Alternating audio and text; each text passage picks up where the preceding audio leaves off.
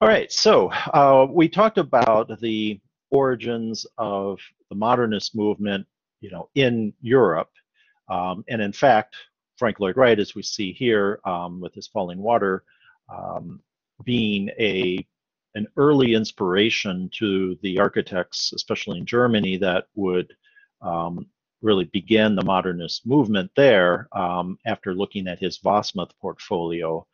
He left Oak Park in 1909, went to Europe with the wife of his client, and you know, put together that portfolio, which was widely distributed in Europe, and sort of ended his prairie style career, ended his life here in Oak Park. He would carry on. He had some work in the teens, as we'll see, and in the 20s, but then he sort of began to fade a little bit before a resurgence. So modern, as we talked about last time, modernism, had really arose in Europe, especially out of Germany with like the Bauhaus. And it was the 1920s, we start to see a little bit of that happening in the US, especially in Southern California, which was by the 1920s, was a really popular region of the country, as it still remains. People were flocking there for any number of reasons, including wonderful weather and climate, and the Hollywood was setting up shop there by the 20s, with the silent movies, and would become a massive industry as the film industry evolved. And so there was a fair amount of wealth there as well. So people with money can afford great architecture, as we've talked about throughout not just this semester but last semester as well. So and if Wright was an early leader in Chicago with the sort of Prairie School here in Chicago, and he was an early inspiration with the Wasmuth portfolio for the European architects that would go into modernism, he was also an early leader in the modernist movement in Southern California, and actually wound up having several key projects there in the 1920s that would help spur a movement, modernist movement of architecture there. And then we'll talk about here shortly, in 1932, the Museum of Modern Art in New York, MoMA, put together an exhibition of modernist architecture. And that really is what kind of launches modernism in the United States and really sort of spreads it to a broader audience. And then, as we'll talk later, and probably not today, but we'll be talking later about how it really explodes, this movement of architecture just massively explodes all across the country and spreads across the world in the post-World War II era. So let's start with Wright and with California, and a series of houses that are known as the Textile block houses. These are in the Los Angeles area, generally between 1921 and 1924. And it's an era when Wright still has a fair amount of work. He's actually, around this time, he's doing a major hotel in Tokyo, Japan, which is keeping him pretty busy and making a number of site visits there. But it also allows him, he has enough time that he's doing some key projects in the LA area. And the first one technically isn't a textile block house, but it's kind of the originator of that. And I'll explain what I mean by textile block in a moment. But and that's the Aline Barnsdale house, also known as Hollyhock House. This is from 1921. This is his first project it's literally in Los Angeles. This is his first project in Southern California. Aline Barnsdale was a wealthy woman who was a supporter of the arts and culture in the Los Angeles area. She had almost like an entire hillside. LA has a number of mountains around it, but this was a small little mountain or a small hill near Hollywood, and it she had the entire site, and she wanted to create not only a house for herself, but she really wanted to create an entire cultural complex. And even today, she ultimately left it to the city of Los Angeles, and today it is a park, and the house is a house museum open for tours, and it's been really nicely restored. So what we're seeing here, I think you can hopefully immediately tell that this is nothing like the prairie style architecture that he had developed around 1900. So 20 years later, he's on to something different. He's really all but left the forms and the sort of character of prairie style behind. There are certain things that he carries on, such as open floor plans and his use of space and progression, you know, is the way you move through a building and across a site. Those things remain, but you know, we no longer see the hipped roofs and the wide overhanging eaves and there's a fair amount of horizontality here, but it isn't the driving force. There's a lot of vertical elements, as we see around the window element here, and the roof. It's, you know, we're in LA, we don't have snow loads. There's not even a ton of rain most of the time, and so you can do more flat roofs. So we see more of a parapet with almost a canted parapet here. A lot of people compare this and think that he was heavily influenced by Mayan architecture, which we talked about last fall, if you remember that a little bit. And there's probably something to, if he was influenced by Japanese architecture, a couple of you missed that on the quiz, he was heavily influenced by Japanese architecture in his prairie style. He most likely was heavily influenced by Mayan architecture, which in this era. And Mayan architecture was sort of being rediscovered by this time, and there was a lot of press and literature about that and the details and ornament and so forth. So we see definitely some of that here. It's called Hollyhock House because he uses the hollyhock plant as the kind of driving theme for the sort of ornament and stuff. And in fact, the decoration, I think I have a closer photo here shortly, but the decorations here that we see are geometric abstractions of the hollyhock. Here we have a detail. There's a hollyhock up there in the front, and then you see his geometric abstraction of that. You know, some of you might see some similarities and think this compares to Unity Temple.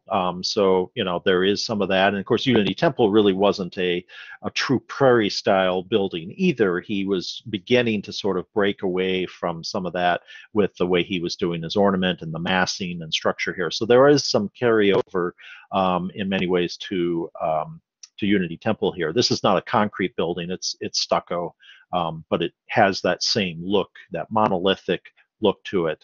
And again, these are the kinds of things that the European architects were really interested as well. Monolithic surfaces, geometric massing, more so than they were in the sort of forms of the prairie style. This is a view of the gardens in behind here with a beautiful sort of courtyard or reflecting pool. When you're in LA, you can have a lot of outdoor space, right? More outdoor living than we can do here. So we'll start to see much more of this kind of character where you can have a lot of gardens and courtyards and fountains. And then some views of the interior that I took when I visited. I've been in here a couple of times now. And it's got a lot of the original furniture. Similar interiors, frankly, to his prairie style. He still has a lot of the woodwork, almost still some of the autumnal colors, the the warm browns and reds and golden colors that you see in the fall in the prairie. He's using that a little bit here as well, but he's also using some of this masonry and stucco on the interior, bringing that on the inside, not just using regular finishes. Here's the dining room with a very weird dining room fixture. That's actually an historic reproduction of what it was. But a little bit of, very uncomfortable looking chairs, but a lot of woodwork still inside. We still see some leaded glass windows like he had done with the prairie style. So the interiors still just have a little more of a carryover. This is the living room. with this really massive fireplace. He still believes in the hearth being the heart of the home, so he has this massive fireplace. Again, something you really wouldn't need in LA probably at all, much less, in the 1920s, certainly not for heating, but it becomes a focal point, especially with this carved stone decorative element over the mantle. It really becomes a feature here, a design feature. And we're starting to see in this mantle some of the geometric geometries that he would really embrace later in his career.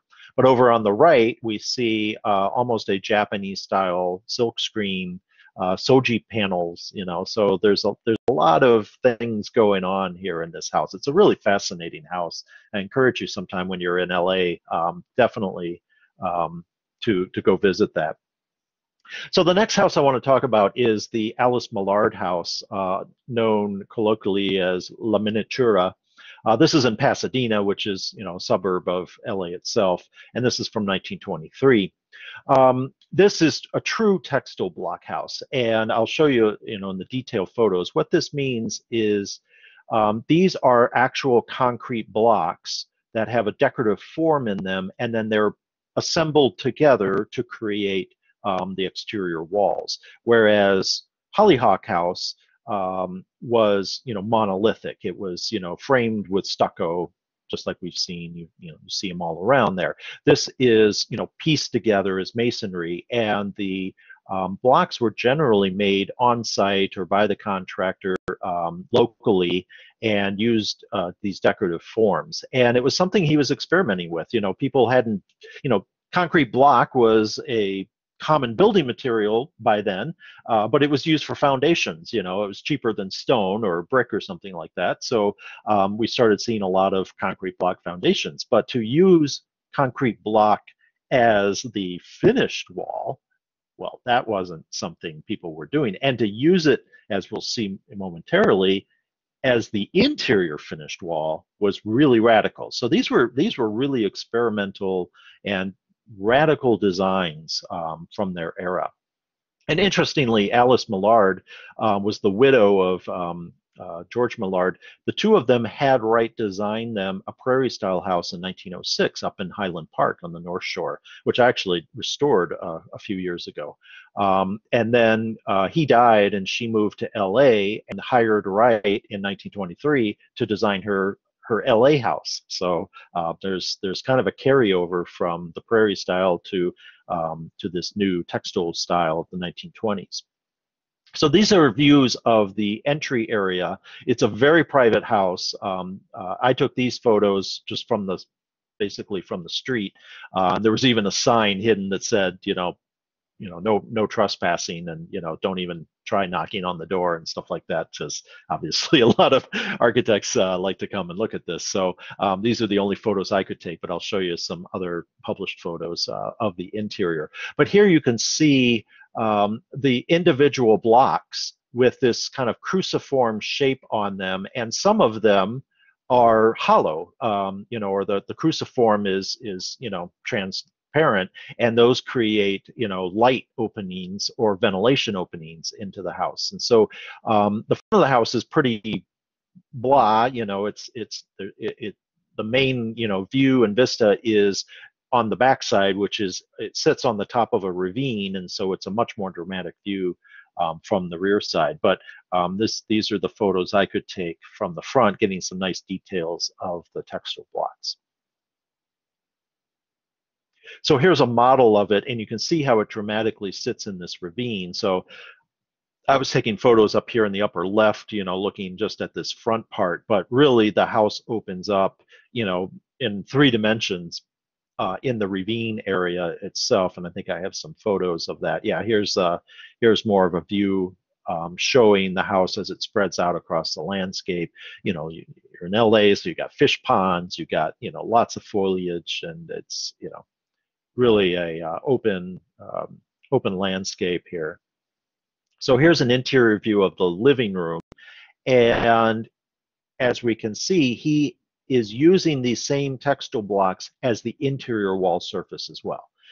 So this, like I say, this is a radical design innovation to, concrete, to use concrete block to create it decoratively and to use it as the interior wall surface was something that hadn't really been done and wasn't much copied.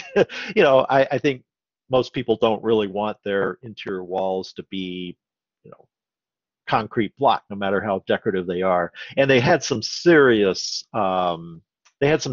weathering issues. This house has been well maintained, but there's a couple of these textile block houses that are in really bad condition because the concrete block absorbed a lot of water, and then the iron, reinforcing rusted, and there's a lot of deterioration in some of these houses. But here's a view of the living room showing the fireplace. There's a mezzanine balcony there. Here you can just make out sort of center left a couple of those cruciform shapes that are open, so light is coming through to create kind of an interesting lighting effect there. All right, so the next person I want to talk about is Rudolf Schindler. So Schindler was from Vienna, and he became familiar with Frank Lloyd Wright through the Wasmuth portfolio. So, and that inspired him to want to immigrate to the United States. He actually came to Chicago. He met Frank Lloyd Wright up at Taliesin, where he had moved up in southern Wisconsin, and he said, "Hey, he basically showed up on his doorstep and said, 'Hey, I saw your Wasmuth portfolio, and I moved to America, and here I am. I'm ready to work for you.'" So, that's the kind of effect that he had on people. And so Wright said, "Well, okay, I'm doing this work in LA and on this project called Hollyhock House. And, I'm living in Wisconsin. I'm traveling to Japan. I'm doing all this stuff. I'm too busy to be on site in LA. So, I'll give you a job. You can move to LA and you'll oversee, the construction of Hollyhock House." And so that's what he does. He moves to Southern California, and he works for Wright for a short time, overseeing construction. He actually makes quite a few modifications because Wright's not around, and Schindler almost essentially takes over, and some of the design elements that are in the house are Schindler's work, actually. And then after the project's done, Schindler's like, "Okay, I'll just start off on my own." And so he settles in LA and begins his career there. And one of the most important works that he does is his own house. We're gonna see more and more of architects' own houses here, and it's a really innovative construction here. This is a nice view of it. There's a lot of Frank Lloyd Wright's influence here, but he's also experimenting in his own ways with space and with materials as well. Here's an axiometric view, and hopefully the first thing you notice is how it sprawls across the site. It's essentially a pinwheel design. Remember, we talked about that with the prairie style houses, that there'd be a central hub and then wings that sort of fan out from that central hub point, often with a fireplace at the central hub. And we saw it being used like Walter Gropius at the Bauhaus, and here it again with Schindler with his own house. So there's definitely a carryover of some of those planning principles that Schindler and these others learned from Wright's Wasmuth portfolio. But the innovation was that this is a precast concrete tilt-up wall construction. This is something that is pretty common today, especially in warehouses. If you drive past or out towards the Triton campus, right, the new Amazon facility there on North Avenue, that's pretty much, you see that all across, the far-flung, if you drive out, I-55 or, some of the other expressways and stuff as you get out of the city. You see these massive, warehouse buildings. They're all precast tilt-up construction. They're quick, they're cheap, they're easy to make. This is one of the very, very first uses of that technology. Schindler made these himself on site. He created forms on the ground. He cast, poured his concrete panels right there on the ground, broke the forms once the Concrete had set, broke the forms, and had help, and he just lifted the panels up into place. And it was kind of a cheap, easy way for him to build his own house. But it was a really innovative technology for the time. This is a historic view of it when the site at that time was basically out in the middle of nowhere with orange groves around it, and you could see the mountains, you know, off in the distance. Now it's just completely surrounded. This is really almost in the Hollywood neighborhood, and it is completely surrounded by, large buildings and all of that now. So it doesn't look anything like this anymore. As you can see, here's a more temporary view. I got to visit this a couple of years ago. So here you can see some of the tilt-up panels. He actually has them canted slightly. They're at an angle. They're not perfectly vertical. So that creates a kind of an interesting design effect. And then between the panels at the seams, he allows a little reveal for slivers of light to come through. And then some of the rest of the area is all open glass walls. So he's really got a combination here of these solid concrete walls and these open glazed areas using a lot of glass, a lot of natural light and ventilation. So sort of breaking out a little bit. There's a lot of influence of Wright here, but he's also experimenting and kind of striking out on his own too. So here's an interior view. You can see the way on the left, the way that window wall can be fully opened up. We saw that a little bit, right, with Corbu at the Via Savoy. You had those giant glazed partitions that could be opened up. We saw it at the Tugendhat House by Mies van der Rohe, where those giant plate glass windows could slide open. Here we see an equivalent of it, where you can just slide open an entire panel of wall. And in LA, it's beautiful. You know, most times of the year, you can just slide that open and have great openness and ventilation. But the rest of it has, you can see some of the same almost prairie style interior character that Wright and his other contemporaries were doing. So there's definitely some crossover happening here. Here's another view of that same room with the window wall opened up there. You can see the track here where you slide open these windows. There is a fireplace, he's got that from Wright as well. You can see sort of his own furniture design here. There's a chair that doesn't look any more comfortable than some of Wright's chairs, frankly. A lot of clear story windows with some overhangs to let in light, but not too much with that intense California sun. And he did some other work. This is another example of a project from 1926. This is the Lovell Beach House. This is at Newport Beach, California. So this is really, probably at the time, it probably had a great beach view almost across the street. I'm sure it's more closed in now. I haven't seen this personally yet, but it's what it's doing though is it's really breaking away now. We're starting to see Schindler move away from that early prairie style influence like we saw at his own house and really embracing more of the concepts of European modernism that he would have been learning a bit before he emigrated and certainly would have seen in publications because he was from Vienna. He could have easily read the German, literature and magazines. So, he would have been familiar with Corbusian concepts and the 5 points. We see pilotis more or less. We see, ribbon windows here. This is, concrete construction, flat roof. You could have a roof garden. We've got decks that stick out for, for roof decks and things like that. So we're really seeing a Corbusian concept here. Even before the Villa Savoy. This actually predates Villa Savoy, but Corbu has already in the early 20s published his concept of the 5 points and what modern architecture should be. So we're seeing more of that in European influence here at the Lovell Beach House. Here's a nice historic view of it. And this, it made a lot of sense to lift the main living space up off the ground because that would have given a better view to the ocean and to the sets and everything.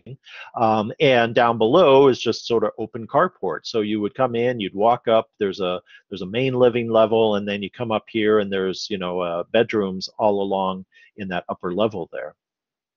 here's a floor plan of that. So you see the pillow T of the piers of the pillow T's here, and sort of where carports are, and then you've got stairs that lead up to a main open living area. Living and dining room are essentially combined with maybe just a small divider between them, which is something we were seeing both in Wright's planning and in the early European modernist planning. And then the next architect I want to talk about is Richard Neutra.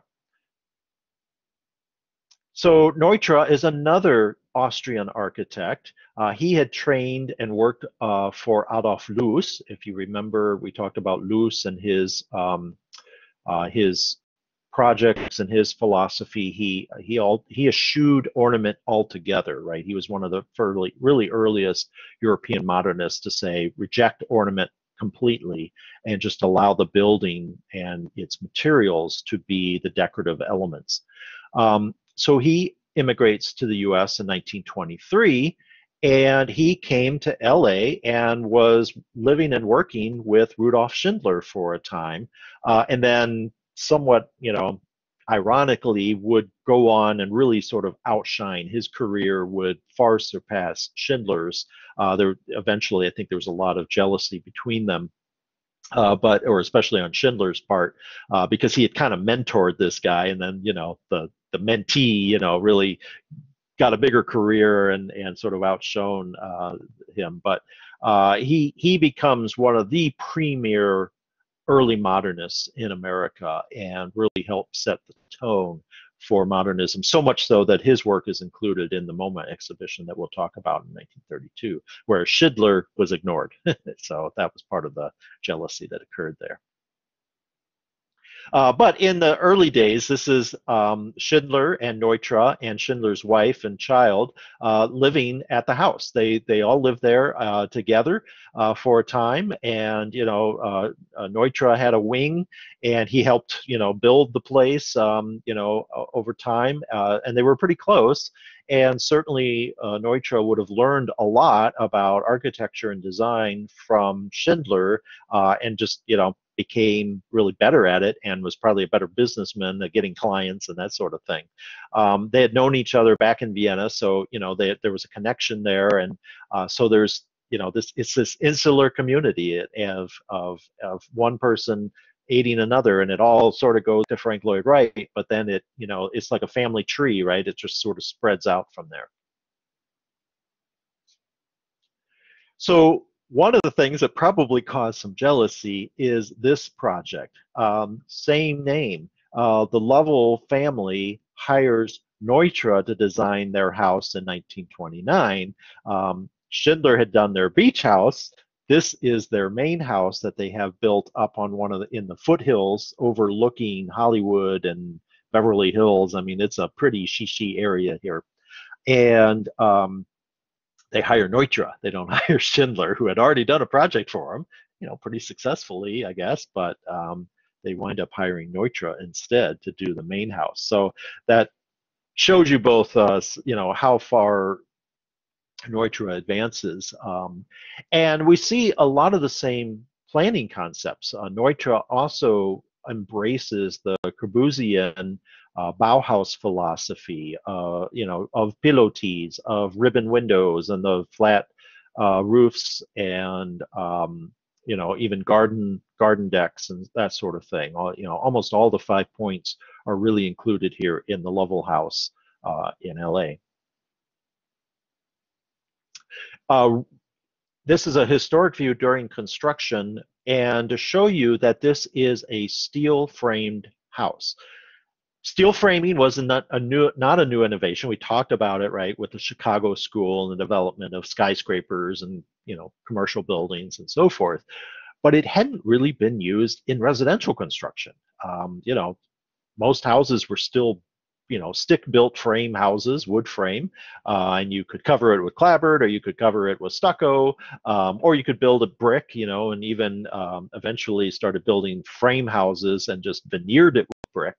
But to use a commercial steel frame construction type was pretty new and innovative, and shows you that residential architecture, modernist residential architecture is becoming, right, the lines between residential and commercial architecture are going to really begin to blur amongst the architects working in this genre. And they really see them as just variations on the same theme of structure, of form, and massing. It doesn't matter. You can make it a commercial building, you can make a factory building, or you can make it a house. And so I like to show this because clearly, you know, this is one of the clearest, earliest examples of that philosophy. Here are the floor plans. It's a multi-level house, as I say, as you saw in that one image. It sits up on the hillside of the foothills overlooking Hollywood. And so they're up at the top is the entrance level. You come in and come into an entry foyer, and then you actually walk down the stairs to the main living level. So there's a big living room, dining room combination, and library, and there is no divider between them. It's one big open space. So he's taking Wright's open plan concept even beyond what Wright had been doing, to where, you know, he had dividers like chimney or fireplace mass dividing spaces. This is just one open space, you know, combined together. And again, we take that advantage, or we take that for granted now with big great rooms and all that, kitchen, family room all together, you know, but this was still pretty radical planning, residential planning at the time.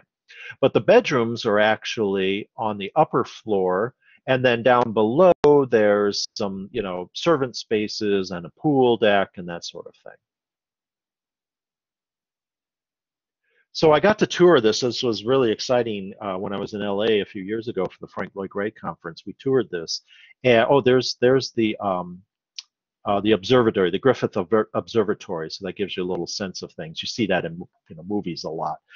Anyway, so here is the entry sequence. So you almost walk across a bridge, right, to the entrance, which is rather diminutive. It's not a, you know, hit you in the face kind of entry. So it still has that concept that Wright developed of, right, of a hidden entry, of not, you know, making it a grandiose, you know, public entranceway.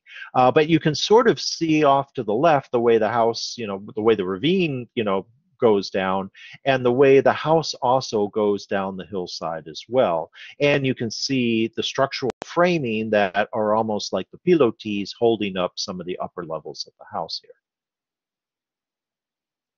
So here's a view from on the side of the hill, so you get a little better view of the entire house here. Here you can see some of these pilotis, and we can see as you go down into the living level area here, it becomes more and more glazed. We come, you know, almost an entirely glazed wall in certain areas, and in other areas we have this, you know, cast concrete form. So, and then we can see some of the roof decks as well. So almost essentially all of the concepts of the 5 points that Corbu had put forward as necessary for a modern house are included here at the Lovell House.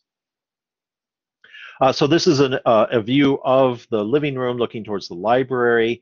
This is the stair that comes down and descends into this main living level here. And so the only thing dividing the living from the library is a couple of steps. And a change in flooring material. That's it. You know, that's the only thing that lets you know that you're in a different space.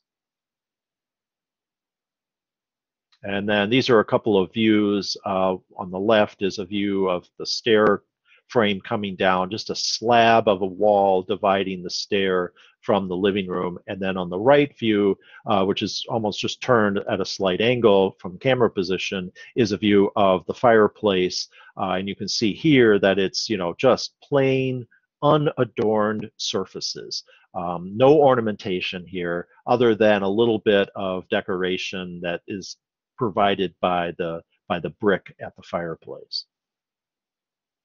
And then this is a view looking in the living room towards the dining room off in the distance there. And you can see how the wall just opens up.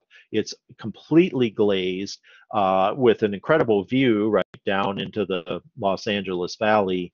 And you can open all of these windows to get amazing, you know, ventilation. And here's the view. You know, interestingly, there's a, you know, Barcelona chair in there, a Miesian Barcelona chair in there that the current family is. Actually, there's still descendants of the Lovell family live here, but you really get a sense of taking advantage of the site and of the vistas and using these glazed walls to maximize that. So Neutra, got to show you his own house in Spring Lake, part of Los Angeles, is the VDL. He calls it the VDL Research House. It's really his home and studio. So you can, if asked on a quiz, you can correctly answer either VDL Research House or Neutra Home and Studio. This dates from 1932 with many modifications over time. Again, it was a research house. He was trying out things, he was experimenting, and so there's a lot of changes that are ongoing, just like Wright was doing in his home and studio up until the time he left in 1909.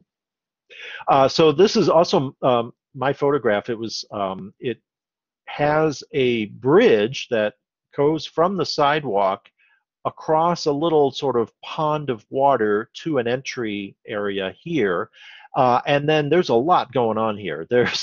There are vertical fins that are sunshades. There's deep overhanging eaves that help to shade the band of windows here.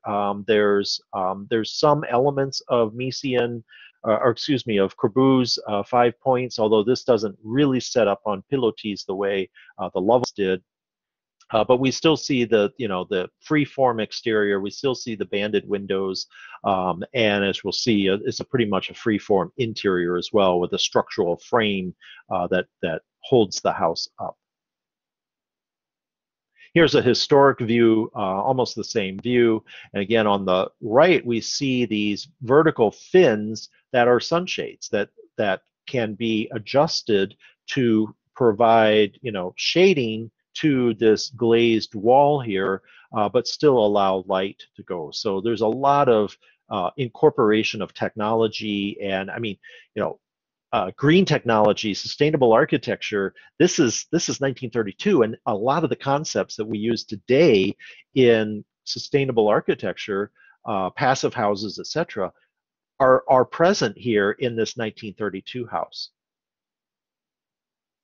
Here's another historic view. That's Neutra sitting on one of his roof decks.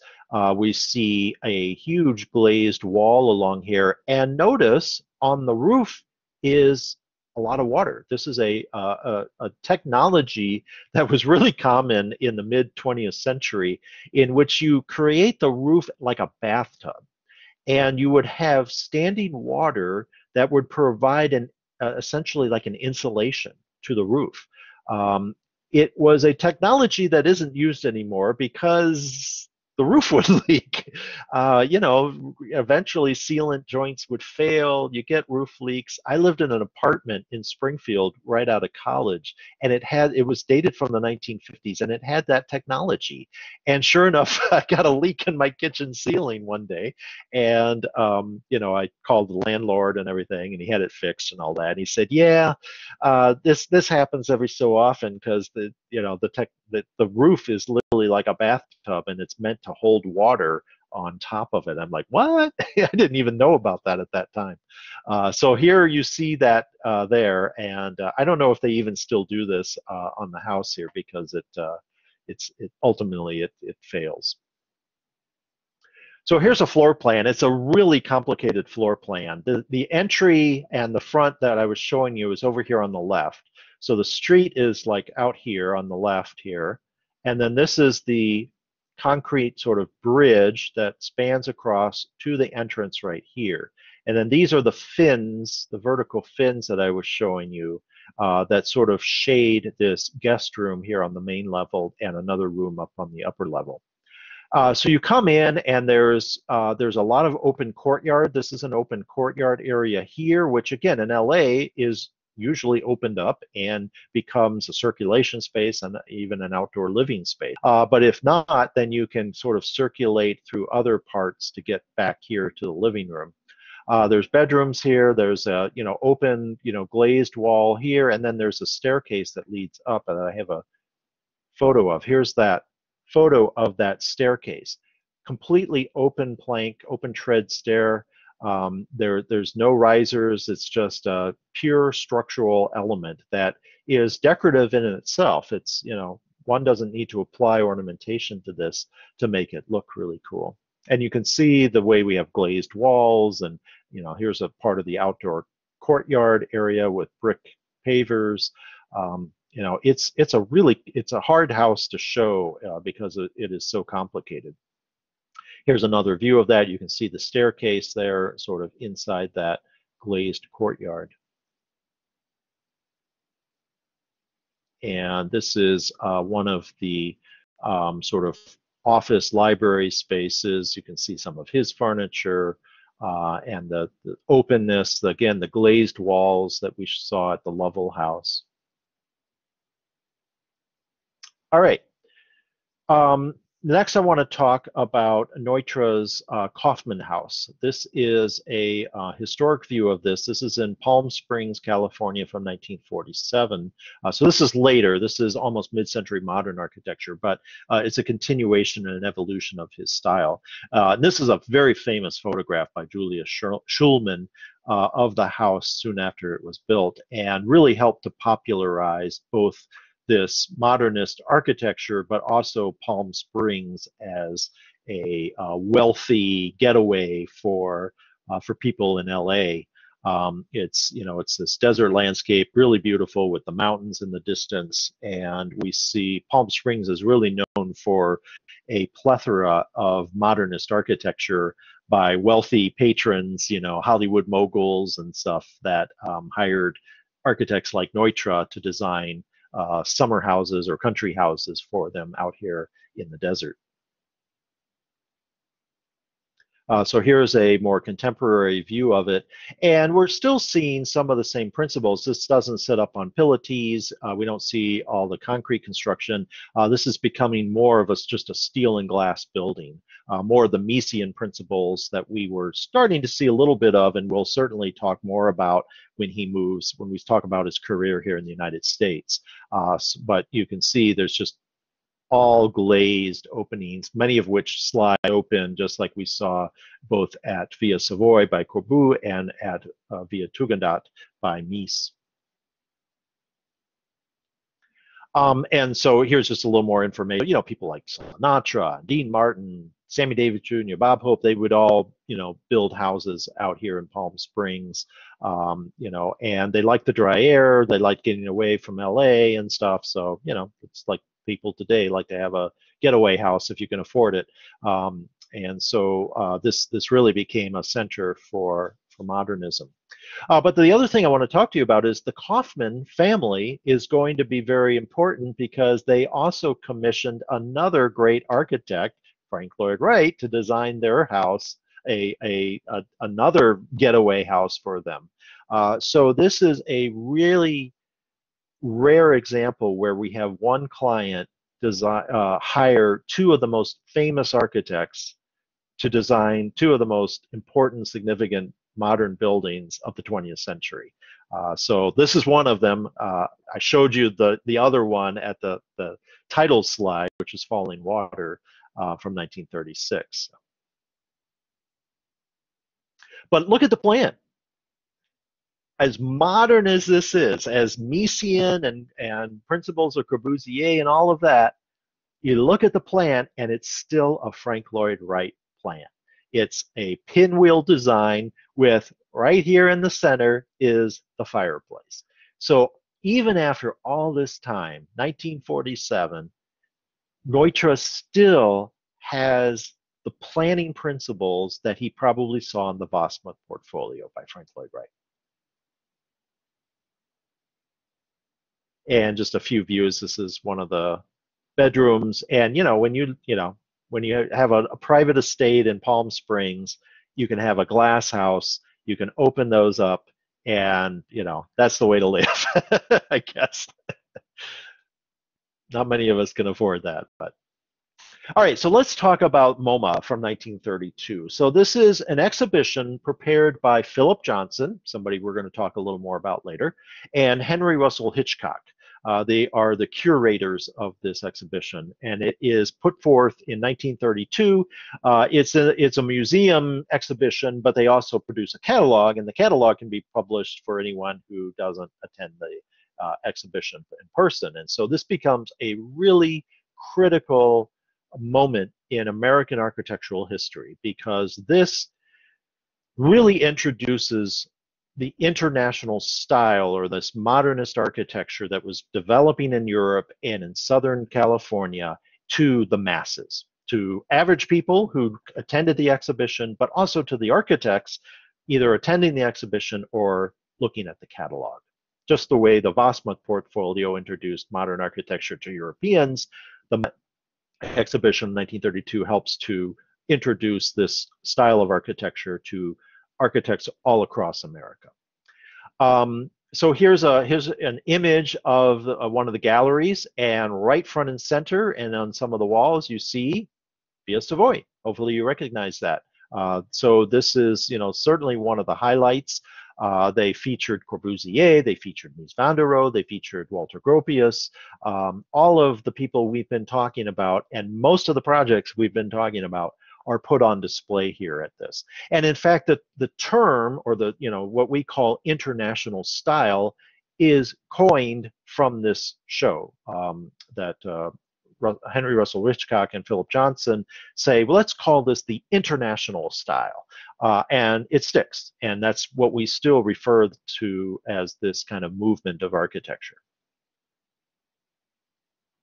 So here are some of the prints from the catalog. So on the left, Millard House, La Miniatura from Pasadena that I showed you earlier. On the right, Walter Gropius, the Bauhaus in Dessau. Via Savoy, the Mies van der Rohe Pavilion. All these buildings are featured in this exhibition, and so this is what people saw and said, "Wow, I want to do more of this." As well as some others. Again, here on the right is Neutra's Lovell House that we just talked about. You can see the very barren hills. Now these are all covered by houses now. But on the left is a project we didn't talk about, Howe and Lescaz, the Philadelphia Savings Fund building, which had just been finished when the exhibition was put on, a steel and glass skyscraper. One of the very first in the United States, anywhere. We saw the Chicago school buildings, which really created the modern form of the skyscraper, but they were still using a lot of masonry, a lot of terracotta, and all that.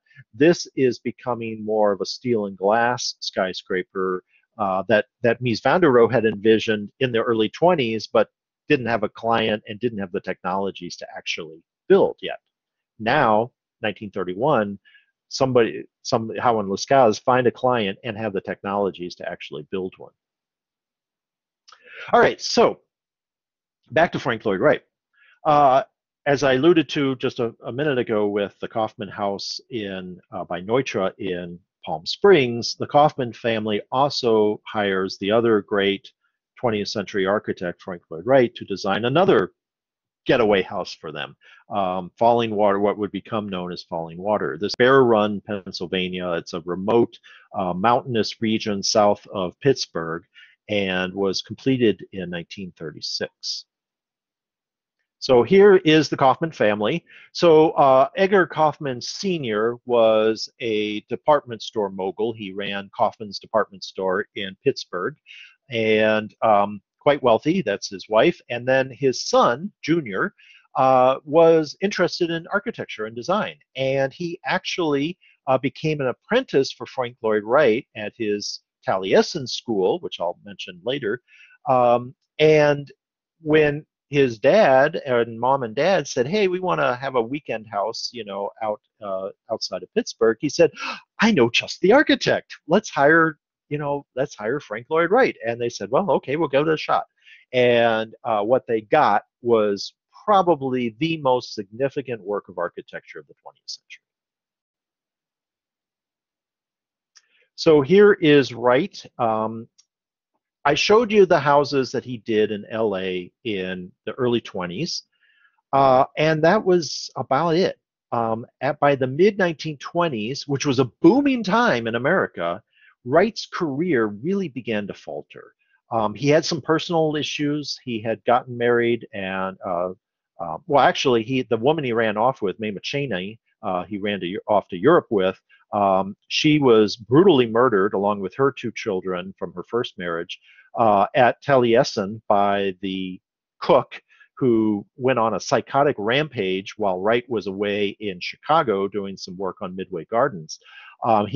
This guy killed MOMA Cheney, her two young children, and several of the people working for Wright up at Taliesin. Really tragic thing. It made national headlines all across the country and really devastated Wright. He went through some real personal crises, married a woman sort of almost that he hardly knew as a kind of a, you might say, a rebound, I guess. And that just was a terrible mistake on his part.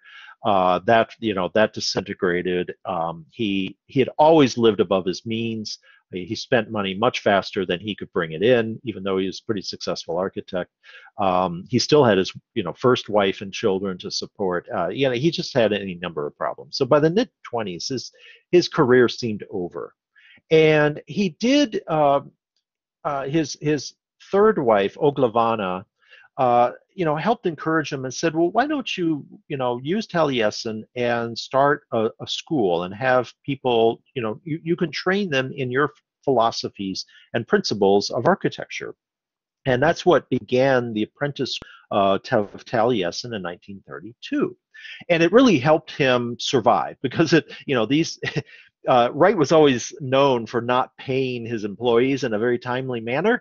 Some of you who talked about architects that had worked for Wright, some of them left Wright's office because he didn't pay them. Well, this was sort of reversing that. He actually found out that people would pay him to work for him under the guise of learning from him, right, as a school. And so it was a pretty brilliant move on his part.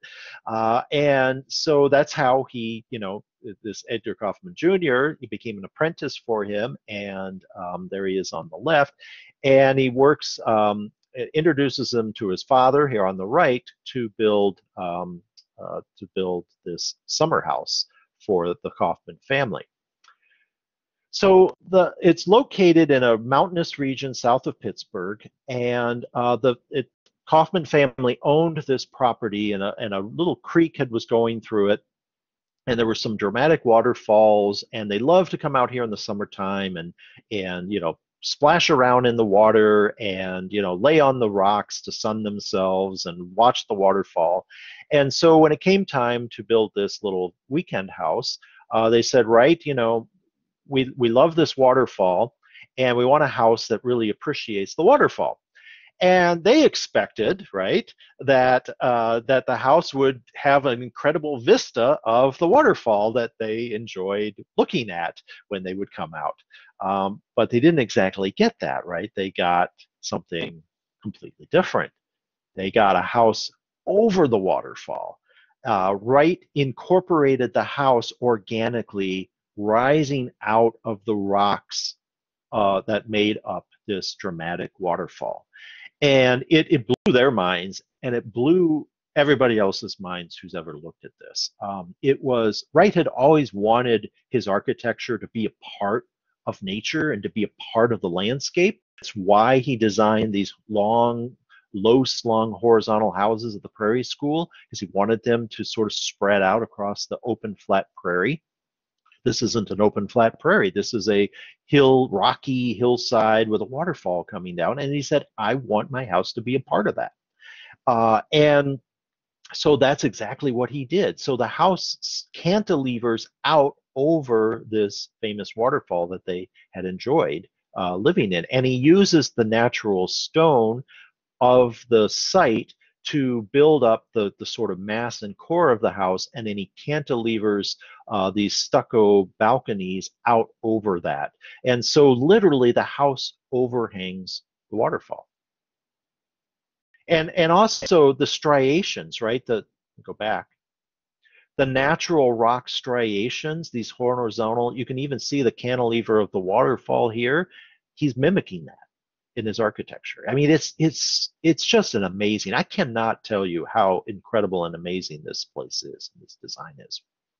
So here is the fireplace in the main living room, and these are some of the natural rocks that were on the site in their same location, and these are the rocks that the Kaufmans like to lay out on and sun themselves. And Wright said, okay, now they're going to be the hearth of your home.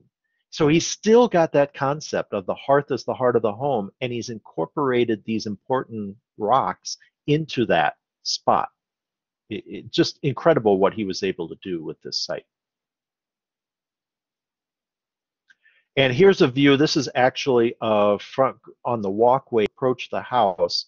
So it's a bridge, and the water, the stream goes under the bridge, and you can see how it goes underneath the cantilever of the main living room. And then you can walk down a set of stairs to a little landing platform, and you can sit here and dangle your feet in the water, or you could jump in the water. They like to go in the water on a hot summer day, and so this was how you'd get down into the water.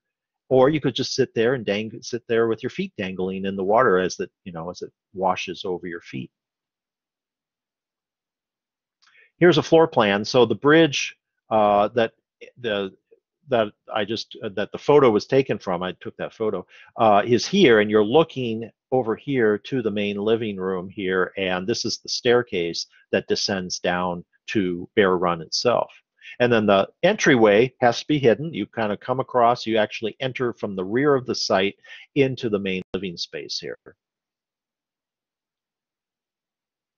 So here's a view from the back side. You can see some of the natural rock formations and how Wright just takes that same stone and creates even sort of natural striations of the rock that you see on the site.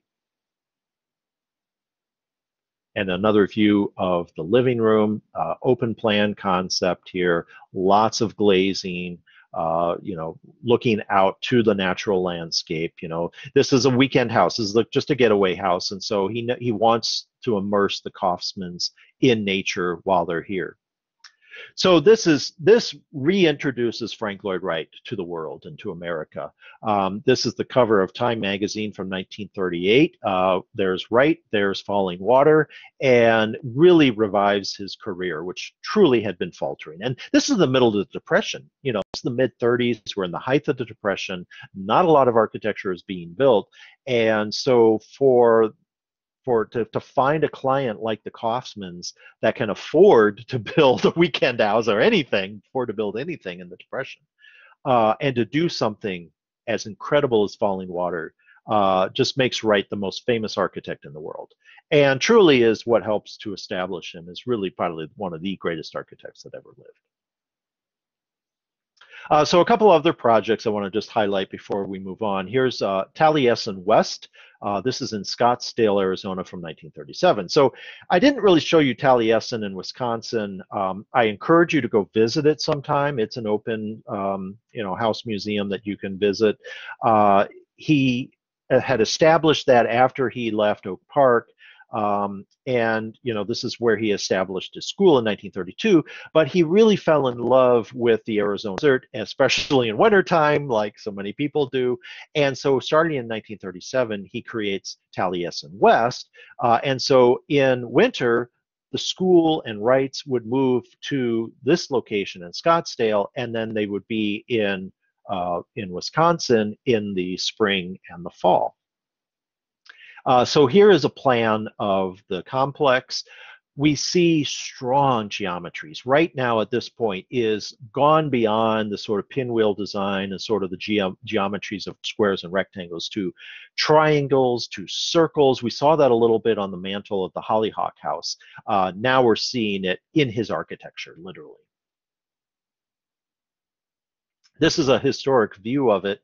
Scottsdale at this time was a remote desert outpost. Phoenix was like, 20 miles away or something like that.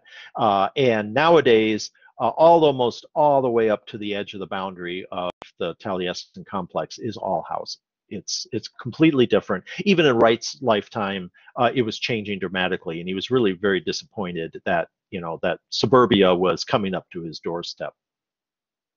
But you can see it's just dramatically set along the mountains here, and it sprawls out across the desert landscape.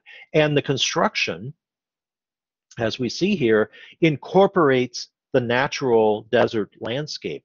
Look at the concrete rubble stone piers here, and then look at the mountain behind. It's the natural stones on the site, put into molds, and then poured with concrete, but allowing these big boulders to be exposed and revealed so that it looks like it's organic to the site. And then the frame construction literally was canvas in its early days. It's now a more permanent sort of skylight and glazed construction. But in its earliest days, it was just open canvas to the desert, because you live in the desert in the winter and you can enjoy the fresh air and the warm temperatures. Here's a more close-up view of the concrete form, or masonry here. So you see this desert stone that was natural to the site, and then you see the sort of left exposed and raw in the with the cement formed around that. And then the angle of this wood beam mimics the angles of the mountains all around it. Here's another detailed view, and again you can see that the stone, it really helps to blend into the desert landscape all around it. This is really one of his greatest works of organic architecture, hands down, of really creating a building that is of its site. This can't be just plopped anywhere. It wouldn't fit. He wanted architecture, like we saw at Falling Water, to emerge out of its unique individual site. And that's still one of the greatest things about Wright's work. And we see it here at Taliesin West. There's a nice view of one of the clear story windows in the drafting room. There's a historic view of the drafting room. Here's Wright with some of his apprentices, staged, of course, all looking, at the great master working here, but, he had no shortage of ego, to be sure. He earned it. he was a great architect, but he never let you know that, never let you forget that he was a great architect. Here's, this is on one of the tours. I took this photo in one of the sort of living room spaces, and you can see the angle of the wood beams. This used to be canvas on the top here. Now it's more of a sort of plexiglass to be more permanent, but you can get a sense of the space and the quality of light and all that he's trying to kind of mimic here. Almost tent-like forms that he's trying to kind of create that character there. And another great project is not too far from here in Racine, Wisconsin. This is the Johnson Wax Company headquarters from 1939. Here's a great view of it. It has a research tower that literally was built a few years later, but it was built to be where all the research for their products, Johnson Wax products, would be built, and then behind it, sprawling out, is the corporate headquarters itself. A very different kind of architecture we see here than Falling Water or Taliesin West, and it's a different site, it's a different environment. But what he does here is he does an amazing structural innovation. He wants an open, really open office environment, which again is something that wasn't really common yet. It's pretty ordinary in post-World War II construction, but was a really still pretty radical idea in 1939. But he didn't just want ordinary columns, and so he developed these cast concrete columns that would sort of mushroom out at the top. And, at the top is where you're trying to support a lot of load. And so it's this wide disc that transfers the load to this kind of wider conical shape here. And then it comes down almost to a point. It's almost like a woman's high heel, right? It's got a big broad spot at the top for the heel itself, for the foot, and then it gets narrower and narrower all the way down to a point. And it can support a woman's weight, right? just with that point at the end. It's the exact same technology, really, but it was so new and so radical when this was done that the building inspector would not approve this. He said, "I don't think this will work," and he actually made them do a mock-up and load up. They did one column, they supported it, so it wouldn't fall over, and they loaded it up with sandbags. I don't know if I have a photo of that. I'm not sure if I have a photo of it or not. They loaded up on top with sandbags, got to the point where they had enough load on there that met the design criteria, and the building inspector said, "Okay, I'm convinced, I'll let you do this." And then Wright said, "Let's keep going, let's see how much more it could weight." And I think they got to like 2 times the amount of weight that was required it could support before it finally failed. So, he really proved that this was an incredible structural innovation here. So here is the floor plan, and this is the main space we see in this rectangle here, and the circles with the dots are those columns, and that really allowed for this open office environment. And here's a detail of that. In between the discs, he has another really innovative material. It's Pyrex tubes. If you think of a Pyrex dish or a Pyrex measuring cup, and you probably have in your kitchen, same technology, but he created these tubes, glass tubes of it, and then he formed them together with a sealant in between to create skylights and a clear story window that you see off in the distance. Really innovative technology, so innovative that, of course, it leaked. The sealant didn't work too well in the 1930s, and there were a lot of leaks in this. Nowadays, we can do pretty modern sealants, and it's much more, much more watertight, but it was almost too innovative at the time. Here's the entrance, again, with these sort of mushroom high heel point columns. This is the furniture he designed for the complex, the desk, and a three-legged, on the left is a three-legged stool. And the women, mostly women who worked in the office pool as secretaries, administrative people, etc., they were expected to have good posture, and this three-legged stool was to sort of force them to keep that good posture while they worked.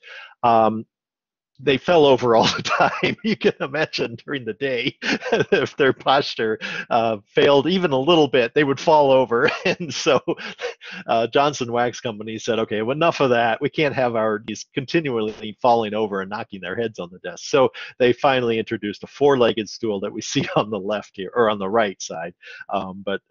It was another one of Wright's crazy ideas of really uncomfortable furniture. Here's the research tower that was added just a few years later, and it has the same Pyrex tubes to create the glazing for that, for the walls there.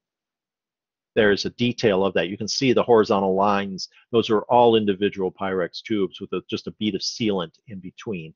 Like I say, it didn't work too well at the beginning, but they've got it better. This tower has been really nicely restored now, and you can actually tour it. It's no longer used because it only had one means of egress. It was a very small footprint, but it was pretty innovative space at the time. Wright really saw this as a tree. And it had a solid trunk in the center that would be the core for the elevator and the stair and for plumbing chases, and then branches that would cantilever out that would be like the branches of a tree. Here it is under construction, so you can really see how it worked, of these cantilevered forms interspersed between a rectangle and a circle, and open in between. And so if you're working in the circle, you could actually look down to the square level down below you, or vice versa. So it helped to engage interaction between the different groups and scientists that were working here. And in this historic view, with the light just right, you can actually see shadowy forms through the Pyrex tubes to see how the structure worked. And this is a historic view of it. So, here's a circular elevator, another pretty crazy idea, probably didn't work too well. And then, you know, this laboratory space within that. And also in the 1930s, starting in 36 and then throughout the rest of his career when he dies in 1959, he creates a new style of residential architecture that he called Usonian. This was meant to be a truly American architecture. Prairie style was too, but really, you know, he's gone off on something different. And by the 30s, he wants a true U.S. style. Usonian is sort of a play on U.S. architecture. The first one that I'll show you is the Jacobs House in Madison, Wisconsin. This is from 1936. And there are some elements left over from Prairie style here, some of the flat cantilevered eaves that are deep overhangs. We see that a little bit, but there's not the emphasis on horizontality that we saw with the Prairie style. The open plan is here that we saw originally with the Prairie style, but we see a lot more glazing, the full glazed wall here of the living room. We still see the sort of plan, I think, yeah, here's a floor plan. We still see that sort of meandering floor plan with a fireplace or the hearth being the heart of the home right here, and it spreads out beyond that. He gets into some crazy geometries, circles and hexagons and triangles as the bases of geometries. This is just a simple rectangular grid here. But some of these houses, I've been in a lot of these Usonian houses, and a lot of them are really funky spaces. Not all of them are particularly successful as spaces, in my opinion. But ultimately, he designed around 60 unique Usonian houses all across the country. People would write him and say, "Wright, I want you to design a house for me in, you know, Timbuktu, Iowa," and he would do that. So they were meant to be more affordable for families. You know, average, more middle-class families were meant to do be able to build these. They were still pretty expensive. There are a lot of high-end Usonian houses, but there's still some more modest ones that he did. This is an interior view of the living room of the Jacobs house. And then lastly is the Guggenheim Museum, one of his most famous, most recognizable works, and really one of the last projects he worked on at his death in 1959. This is in New York City. The Guggenheims, you know, were very, very wealthy and great collectors of art. And Mrs. Guggenheim and Solomon Guggenheim really worked a lot with Wright to do a number of projects, but this one being the most important here. It's the distinctive concrete spiral. This shows the contemporary view of it with a more modern addition off in the background here, but I think I've got some historic views of this as well. This is taking the concept of Unity Temple and 50 years later, what that would be. It's cast concrete. It's now eliminated all ornamentation, you know, and it's very insular, just the way Unity Temple was. Because if you're in an art museum, you need to focus on the art, not on the views outside, just the way that when you're in Unity Temple, you should be focused on the preaching, the minister, and the pulpit, not on the views outside. So a lot of the same planning principles are here, the massing and the geometries, in this case, a sort of spiral geometry, but clearly something completely different. He's not mimicking, he's not copying. He didn't take Unity Temple and say, "Hey, I got something successful, I'm just going to keep doing that the rest of my career." He's really innovated and remains very innovative throughout the rest of his career, so that even though there's so many similarities between this and Unity Temple, they're completely different buildings, completely different designs.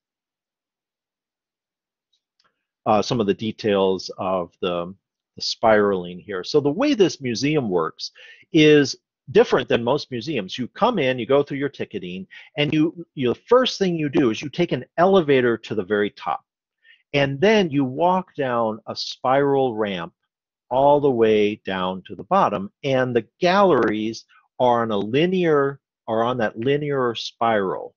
So unlike many museums where you walk in and you get lost almost right away, right? You know, you need the map that they give you in order to find your way around to the galleries. This isn't a massive museum like the Art Institute, but still, it is a very simple planning or sort of circulation pattern, and the spiral is reflected. That use of space is completely reflected by the massing and the form on the outside. This is going all the way back to Louis Sullivan and the lessons that Wright learned of form ever follows the function from Louis Sullivan. This is a perfect example of form follows function here, because you see the spiral, and that's exactly what you do when you get inside this building. So here's an interior view of it, standing on the top, and you would come out of the elevator and you would just walk down this ramp all the way down to the bottom, and then you get to this grand space. And in the center is this incredible open atrium that allows you to get views of the art from different angles and perspectives. You can see the people. It's an incredible space. It's a terrible way to show art because there are no straight walls. The outside wall is curved and the floor is angled. So trying to put a rectangular painting on a curved, angled wall, not so easy to do. So that's the criticism that most people have of the Guggenheim, I suppose. But it's still an incredible work of architecture. Here's the skylight up at the top. And to close off, that's a photo. Unfortunately, Melissa and I got to go to a sort of a reception one evening, but they were in between exhibitions, and so you see the crates and things. So unfortunately, there was no artwork on display, but you get a sense of the space and what how you can experience that space view. All right, so that ends the sort of first chapter of American modernism, and it really helped, pretty much closes out our discussions of Frank Lloyd Wright. So he'll always be there with some of these later architects that we'll be talking about, but this ends our sort of direct conversation about his works and his designs.